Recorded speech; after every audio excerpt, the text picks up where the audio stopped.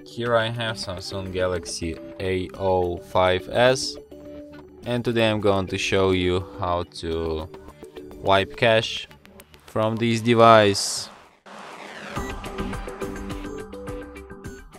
So first let's turn it off by holding down power key, and after device turns off completely, hold down combination power key plus volume up at the same time for a couple of seconds like this, and after you see Samsung logo appeared, you can release power key and keep holding only volume up, just like this.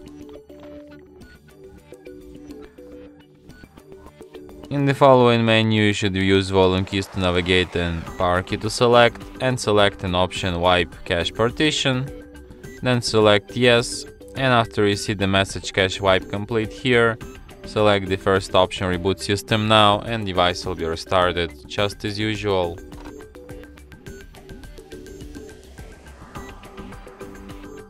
And that's it. Thanks for watching.